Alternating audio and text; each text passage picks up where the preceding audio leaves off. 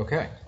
Well, I just introduced myself, but for the sake of the recording, since these are recorded, I'm Jimmy Cuadra. I'm a programmer from here in San Francisco. I do a little bit of app development and some operations DevOps type work. And tonight I'm going to talk about OpenChatOps, which is an idea I've been working on for ChatOps that's agnostic to programming language. Now, I have a big caveat before I start with any of the detail of this, which is that basically everything I show you here is vaporware.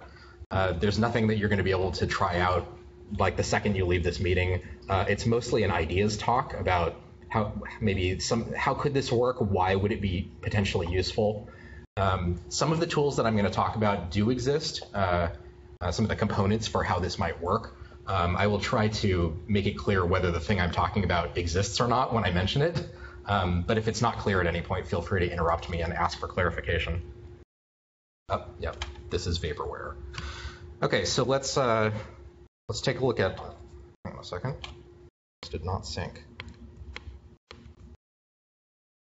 Oh, close enough.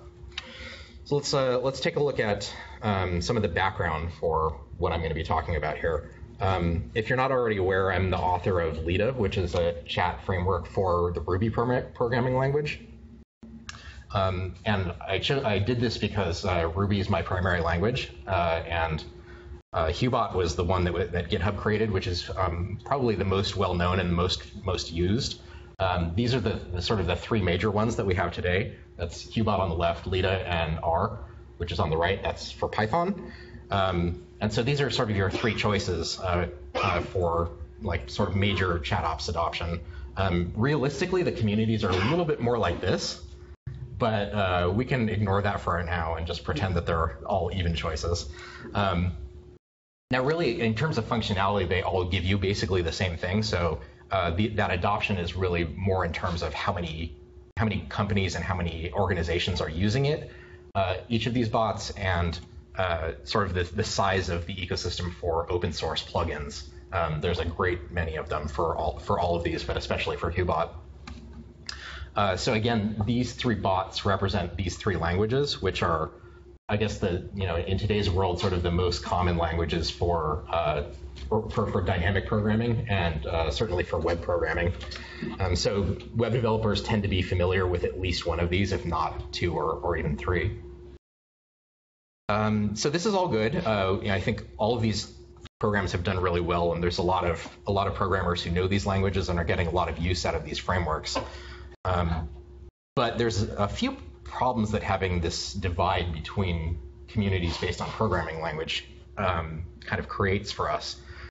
One is that we have a lot of duplication between these communities. So certainly for the times where you want like the really basic obvious plugins, like the one that gives you a Google image or something like that, the types of stuff that everyone uses, that plugin needs to be created 3 different times for each one of these languages, each one of these bot frameworks. And for some of the smaller packages or some of the smaller bot frameworks that I haven't been talking about, that is again duplicating the same work across that. I've been starting to think about, is there a way that we could standardize what a chatbot is, or what a multi-chat service chatbot is, and sort of in the style that Hubot started, so that these could interoperate with each other.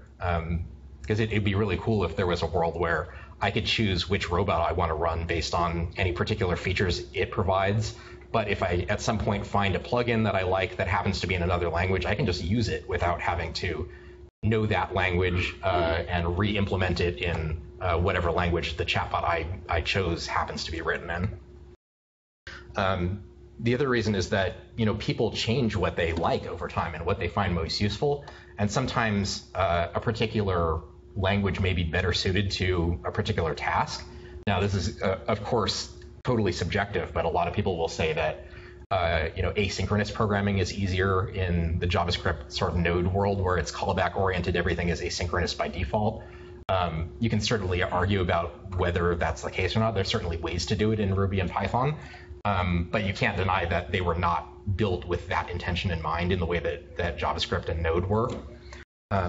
So there may be certain types of things that a plugin might do that may feel more natural in one language versus another. So even if you're writing a plugin yourself for the language that you've written, you may want to choose which is the best language for the particular task at hand, and not have to, settle for the one you picked based on which bot you're using. If we think about this in terms of abstractions and what abstractions ChatOps has provided us, and Hubot in particular, the thing we've abstracted at this point is the chat service. So we have all these different choices for chat services. I mean, this is just a small number, but there's a lot more of them. There's also a lot of open source ones. I think since Slack has come out and a lot of people are really enjoying the way that that sort of their view on how group chat should work, there's been a whole bunch of open source clones of Slack. And I think those are really good choices for people who want to do ChatOps, because you can do a very deep integration where you essentially control every part of it, and you're not relying on a third-party company that controls everything and may change the API in a way that you can't predict necessarily. I think Slack in particular has been good about this so far, but in the same way we don't want to tie our chat bots to a particular chat service, like all these people who are now moving from HipChat to Slack. In the same way, what happens next year when something else comes out and they want to move from Slack to that other thing. So having this sort of abstraction, which is Hubot, which comes in and says, I will be the common API that talks to all of these services. So you author your plugins using my API. I will take care of the details for what goes on to make it happen with whatever chat service you're using right now. So that gave us that abstraction. We no longer have to worry about our automation being tied to chat service. But we still have this lock-in on programming language that whatever we choose or whatever the plugins that we want to use are written in is the stack that we have to work with. So what if we expanded this and we said it's not only a matter of which of these three sort of major frameworks we want to use, but it's now literally any language that's Turing complete. So here's just a few examples of a few more common languages that you might consider writing some ChatOps code in. I mean, there's certainly a lot of companies that are using some of these other languages for the basis of their software, so their engineers may be more familiar with one of these other ones. And it could be a lot of different things beyond this. So really the thing that we need is, for each language that we want to support, libraries that agree on the common parts such that they can talk to each other. Now, how is this going to work exactly? I think to understand how the tools would need to change to support this type of model, we have to think about how they're built currently. So this is the sort of canonical Hubot architecture, which is shared by all the major chatbot programs. So the blue box represents a single program or a single process running on your system. And within this single process, you have the robot, which is essentially a class in your object space. And it provides an API for both adapters, which connect the chat robot to a specific chat service, and plugins, which are authored by you or another open source developer who talk to the robot. And so this is the abstraction that we were just talking about, is you program your plugins to the robot, and the robot talks to the adapter, and the adapter talks to the chat service. So the only thing you have to care about is the robot API. That's the part that's in common on both ends. Now, because this is all in one process, that means that all of this needs to be written in the same language, which is what we have today. If we think about splitting this apart, then we can talk about having these same components, but running as separate programs, where each one is its own process, and they can be anywhere as long as they can communicate with each other over the network. So you still have these same connections between the components, but they cross essentially the process boundary, so they're no longer necessarily the same program that's running. If we zoom in a little bit on this and we think about what is this line that actually connects them now, because before that line was just a method call inside your program, but now the communication needs to be external to the program itself, so we have this external connection between the components. Well, that line is quite simply a network. So we're talking about a network that could be local to the system. You could be using Unix domain sockets or using TCP over just across localhost, or this could be going out to the internet, talking to another server. Could be talking to something in a virtual private network. And so what we need to do for these components to talk to each other is just agree on a communication format for what to send over the network. There needs to be an API for the network calls themselves. And the way we can do that is with RPC. If you're not familiar with RPC, it stands for Remote Procedure Call. It's not a new concept by any means. It's been around for a long time. And I think what current day web developers may be more familiar with, which is sort of an alternative paradigm for communicating with another program over the network, is REST, which stands for Representational State Transfer. And the canonical example of this is HTTP, which basically everyone is familiar with. So just a really simple sort of basic example of the difference between the two.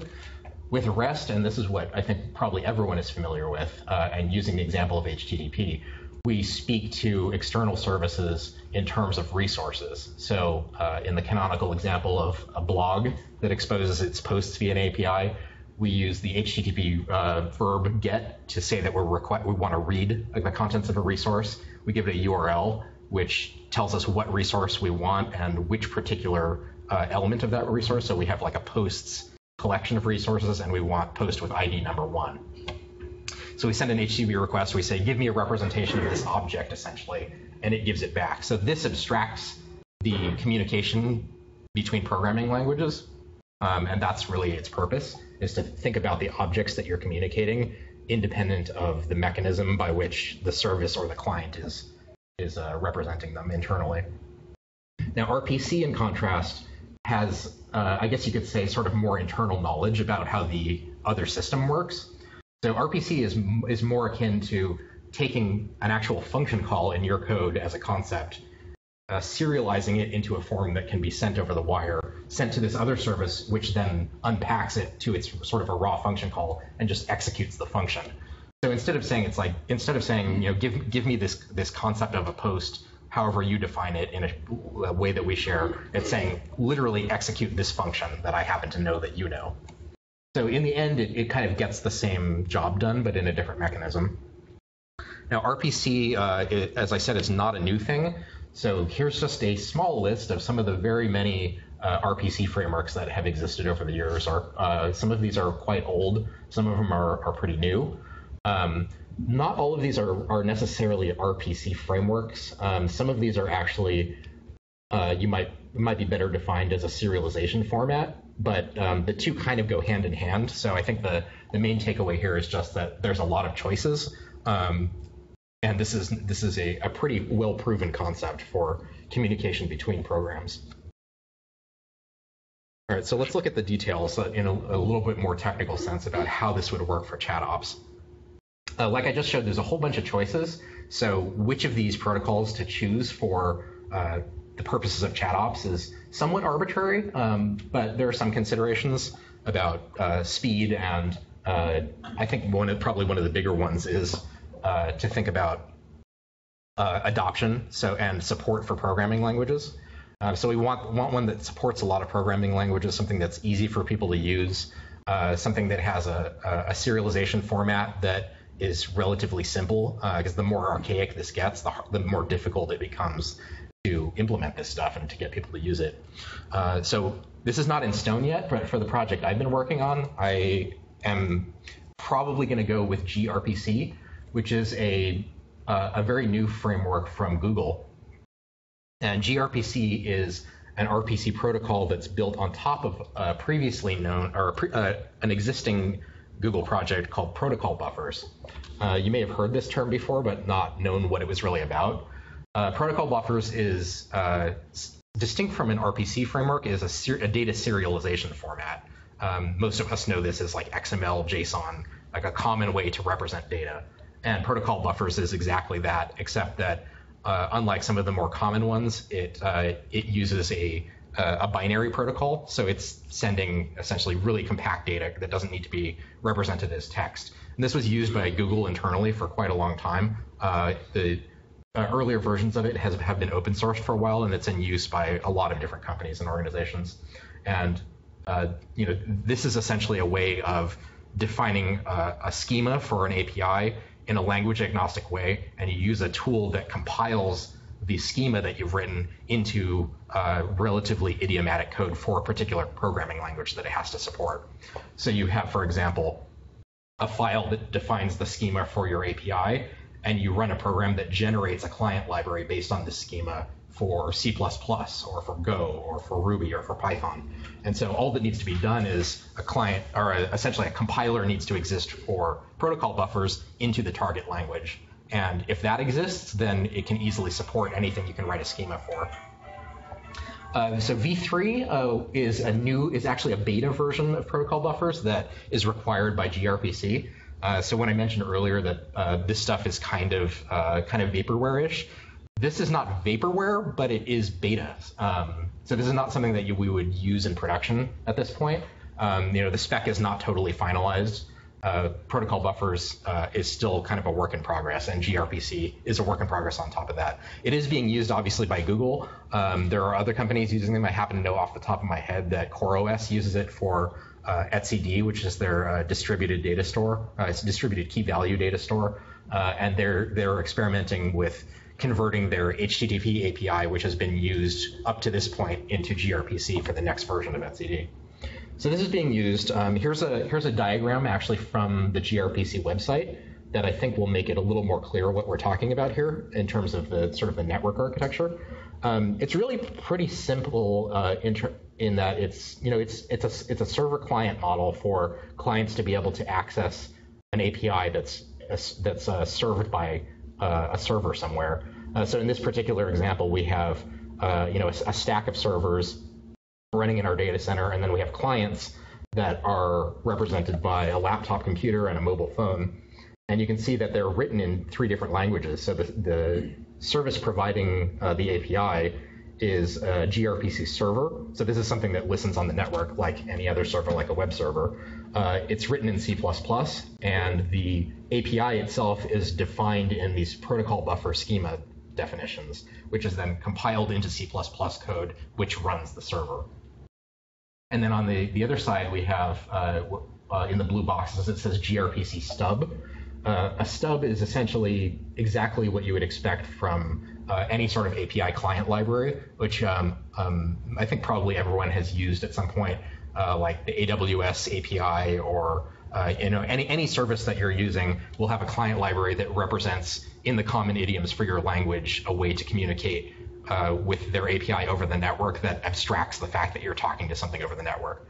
So you just create an object like EC2 instance, and you say new and create or something like that, and you're not having to think about HTTP or how this is actually being transmitted to AWS. So that's the same idea here. You take those same schema definitions that you use to build the service, and you run the compiler targeting Ruby and the compiler targeting Java for Android, and you get a client library that knows how to talk to a service, and it can be written in any language because the serialization protocol is protocol buffers and is language agnostic. So that's what the blue arrows are representing here. It says proto request and proto response. That's the protocol buffer format that is used to actually transmit the data. If we take a look at what a protocol buffers file looks like, and specifically this is using the protocol buffers version 3 syntax, which is what that line at the top is saying. It's sort of an opt-in to make it clear to the compiler that we're using the newest features. The comments look like they don't show up too well on the slides, but I will read them out loud so you can see what it says. So we start off with package hello world, and this is just pretty much what you'd expect. It's a way of scoping the current file and giving it a name. If your service becomes any non-trivial size, you probably won't want to split components across multiple files, and this is a way to import the messages that are defined in one file into another. So this top block here is for a service greeter, and this represents the service that is serving the API. So in the example we looked at a second ago, that would be the C++ service that's running in the server farm. So we're saying declaratively here that we have a service called greeter, and it has one RPC, which is essentially a function or an API endpoint. The function is called say hello. It takes a hello request as an argument and returns a hello reply. Just very straightforward. So basically it sends a greeting. You send it your name, and it's going to send you back hello, your name. So these individual data objects in protocol buffers language is called a message. It's essentially a struct, so it's an object that contains named fields. And each of these, the hello request and the hello reply, are both very simple objects that have a single field name and message respectively, and their primitive data types are both string. If you're wondering what the =1 part of the message definition is, that has to do with optimizations about how the binary data is sent over the wire. If you think about something like JSON, where you have an object that has key value pairs, where you have name equals Jimmy, talk equals OpenChatOps, then every time you transmit this object over the network, you're sending the name of the field as well as the data of the field. But if you're talking to a service that has previously agreed on what the fields are, then as long as you keep the data in the same order with a way to delineate when one field ends and the next one starts, you don't have to include the name of the field because it knows what they are based on the order. So the reason you have this number here is because it allows you to evolve your protocol buffers-based schema over time, such that regardless of which order you list the items in the file, the number defines what index it is in the order that the bytes actually exist in when it's transmitted over the network. This essentially allows you to do backwards compatible APIs when you change what's inside one of these structs. And that means that even if you have a new version of this, old clients that don't know about that field can safely ignore it because they just stop listening when they get to a field that they don't know about. So once we have that protocol buffers file, we use the protocol buffers and gRPC compiler, and it generates for us this essentially an idiomatic Ruby class that's this hello world greeter service object.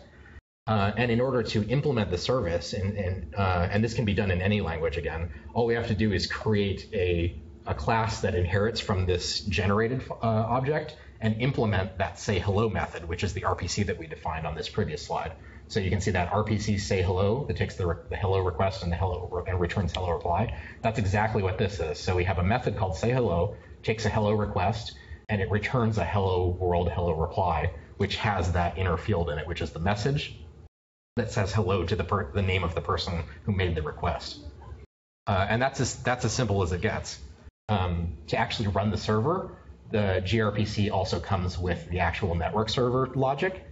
So this is what you would do to start up the server. This is essentially what starting the process would actually do. We just listen on a port on the network, and we tell it to use that class that we just defined as the thing that it will execute when RPC calls come in. So now that we have the service running, we want a client that will speak to this. And those are generated, again, from the same protocol buffers files. This is an example of a client for the thing we just looked at in JavaScript, where we run the protocol buffers compiler targeting JavaScript. It creates us this greeter object. And it puts it in a hello proto module, I guess. And it's very simple. You just create a client using it. You tell it the network address of the server that it's going to be talking to, and then you just use it as if it was a method call in your local program. So this is what this is in that slide earlier that was showing sort of the diagram of how the communication works. That's all this is. This is the stub. This is the thing that to the user of this program, it just looks like a local method call, and behind the scenes, it's actually sending RPC data over to get its responses from a process on another computer. So this is sort of quite literally the hello world of gRPC and protocol buffers. If we want to think a little bit about how this applies to our domain of ChatOps, what are the things that become structures in our protocol buffer definition? Well, here's sort of a extracted subset of what the robot API looks like. So this is the API that the robot exposes. Currently, this is all language specific, but with this technique, this will work to any client that knows how to talk, that has been essentially compiled from this definition. And so you can see that these are a few of the common actions that these robot services provide even currently across languages. So the ability to tell the robot to join a chat room, to leave a chat room, to send messages to a chat room, And then the listen API is how a plugin would essentially register with the client and say, I am the plugin that does this. Here are the messages I'm looking for. And now the service, as it receives messages from the adapter, can send a stream of events across the RPC network and talk to the plugin and say, here's an event that targeted you, and just pass it on. And then the individual plugins can handle this. So I think the main question to think about here is, in a world where you're no longer bound to your programming language for how to implement these plugins, what are the benefits of doing this? Like, what is this worth it? Because it seems like a lot of extra complexity. And I think that's the main question for me as I've been thinking about this idea is it adds some complexity in some ways, and it gives you freedom in other ways. I mean, sort of when I talked about the problem at the beginning of this talk, I was saying you don't want to be isolated to a particular programming language because you may want to use tools from another one. You may want to use existing plugins that aren't targeted at your bot. You may want to change what language you want to use for your new plugins without abandoning everything that you've written before that point. So I think those are all really useful things to have.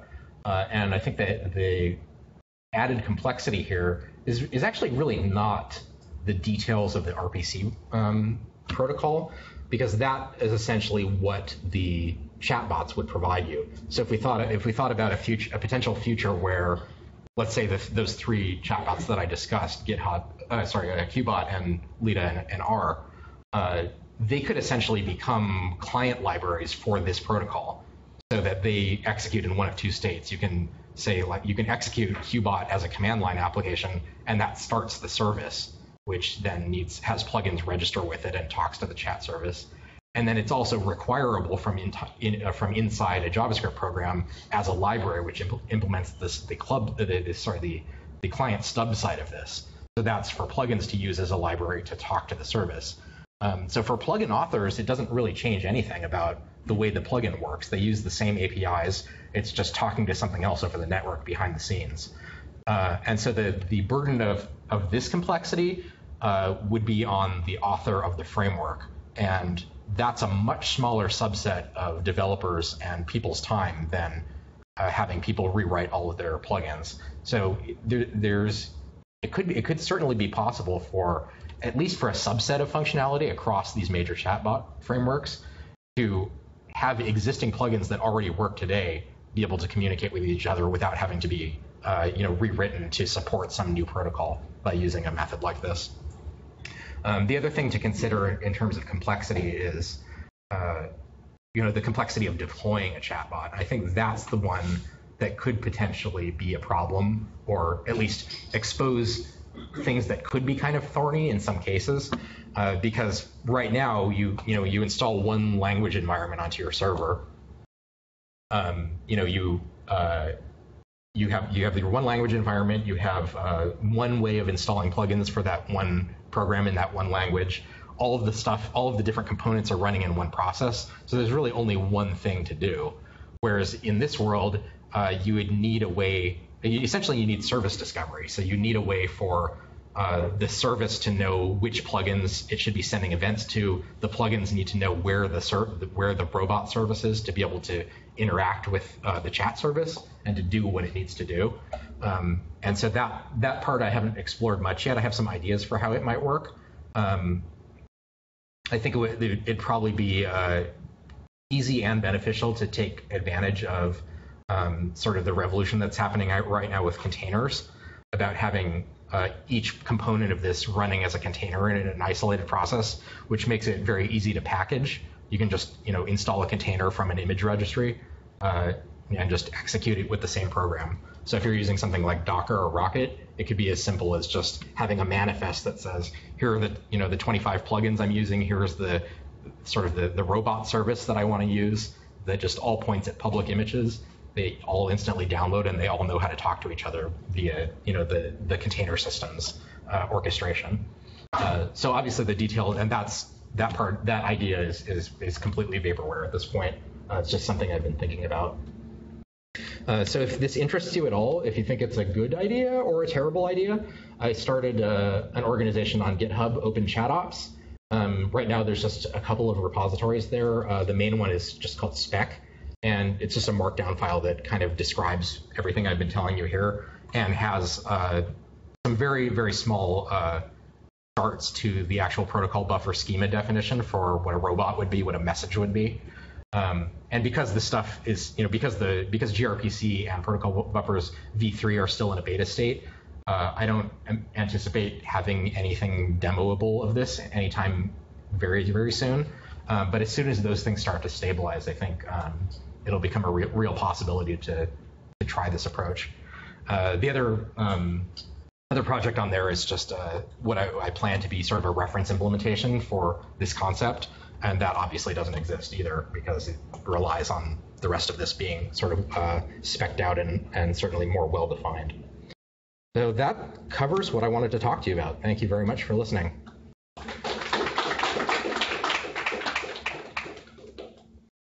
Anyone have a question they want to ask? Okay.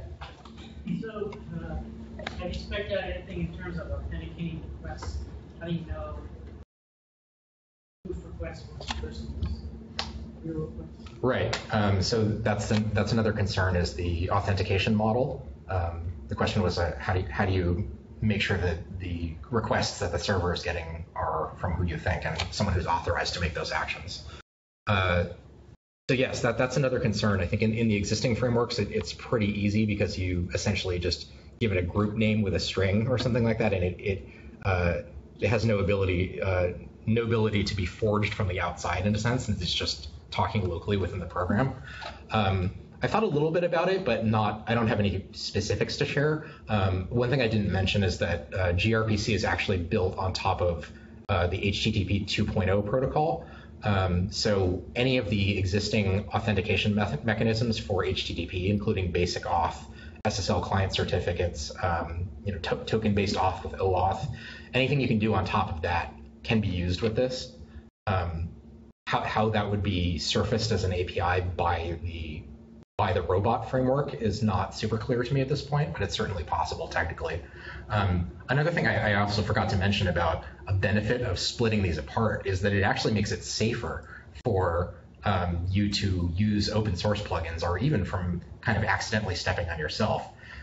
Because right now in dynamic language like this, you install an open source plugin, especially in Ruby, which is the one I'm most familiar with.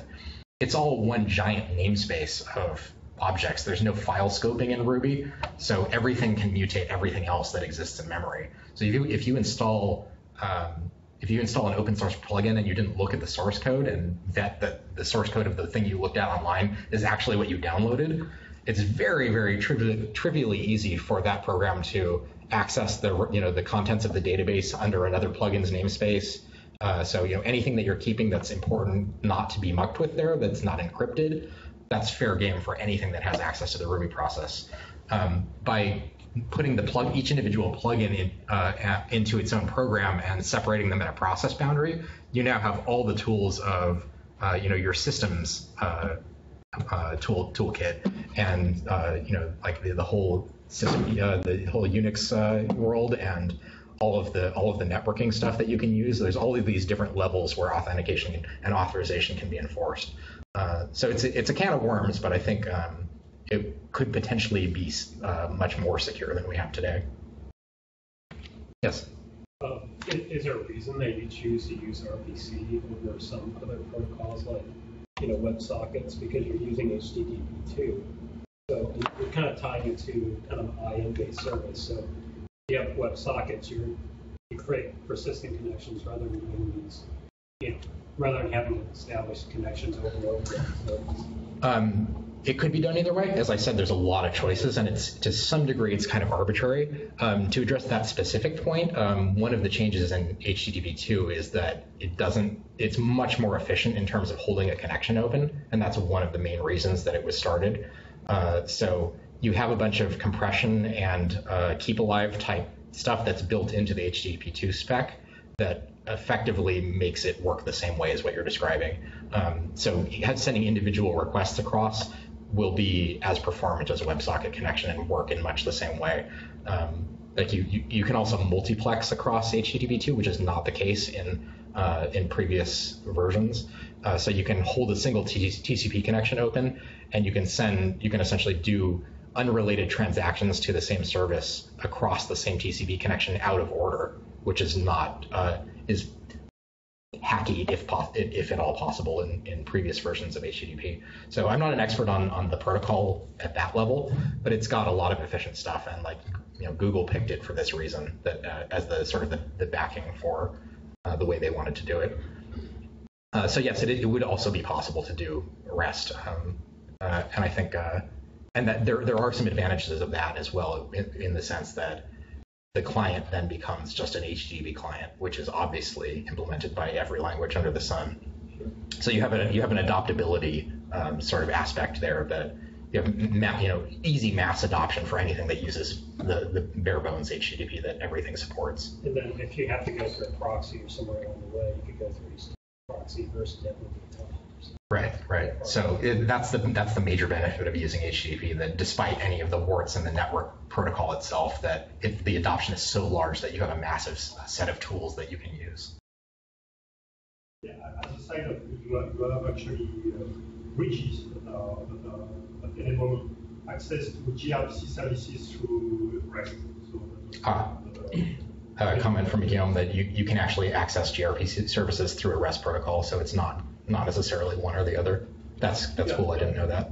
But anyway, this is why this stuff is just brainstorming, like how might this work. So like I mentioned, I'm not totally settled on this has to be gRPC. That was just it seemed like what will probably be the best choice.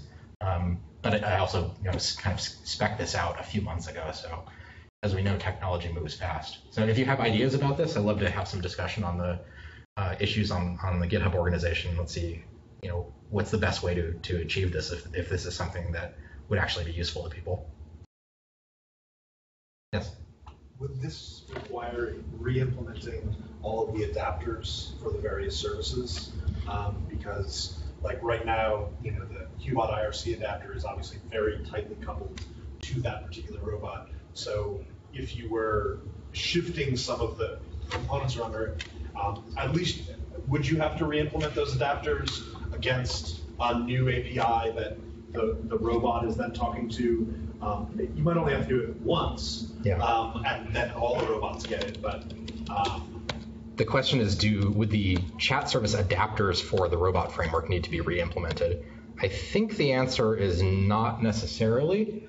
Well, we should look at this slide. For the same reason that I talked about the plugin. So the robot is really sitting in the middle between the plugins on one side and the adapter on the other side. And the robot itself is actually completely abstracted from the chat service. So the robot as an object or as a program doesn't speak directly to the chat service.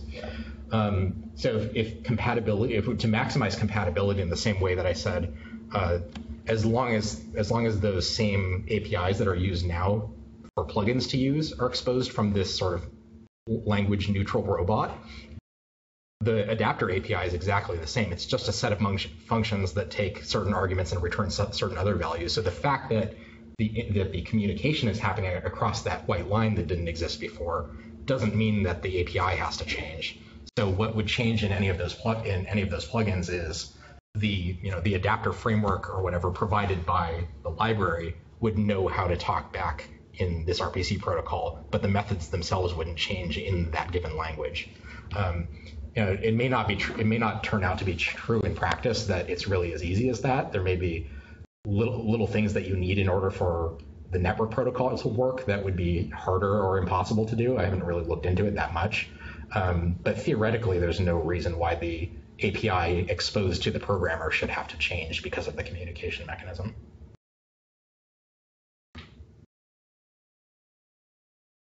Yeah. That's a good question. Yeah, the main concern when I see these kind of projects is that usually it takes the common denominator with all the features, right? How you plan to for the adoption and to be sure that it follows up with the latest features of the bot. How do you plan to manage that? So you're not restricted by that. Yeah, the question is about the fact that when you try to create this kind of interoperability, there's you now have to abide by a new lowest common denominator, and that they all are bound by the abilities of the other bots, which is currently not the case. So we sort of have this healthy competition of like, ooh, R has this cool feature that Qbot doesn't have, so I want to try that out. Like, there's a reason to use one bot over the other. They're not just an implementation of the exact same thing in a different language. That is a concern, and I think we've already seen that. I mean, certainly working on Lita, I've seen it with the same abstraction we have today, which is the abstraction of chat service, where people are, especially since Slack started, that's really been the major sort of kind of conflict that we've had is, how do we have this, the robot provides this very generic API with just the basic stuff that every chat service is going to have. But suddenly everyone's using Slack and they say, well, how do I use Lita to send a Slack attachment? And how do I do text formatting and stuff like that?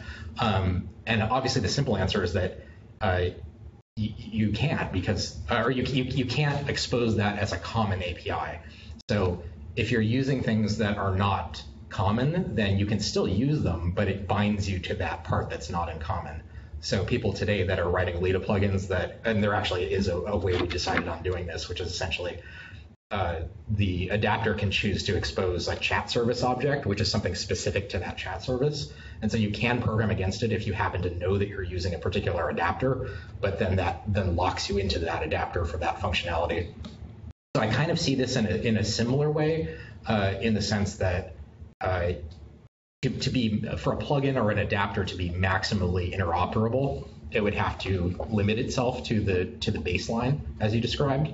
And if it wants to do things beyond that, then plugins written for it are necessarily locked to that particular implementation. The other thing I think, though, is that when I think about what the actual difference is between all of these different bot frameworks, the basic parts are really the only part that need to be abstracted.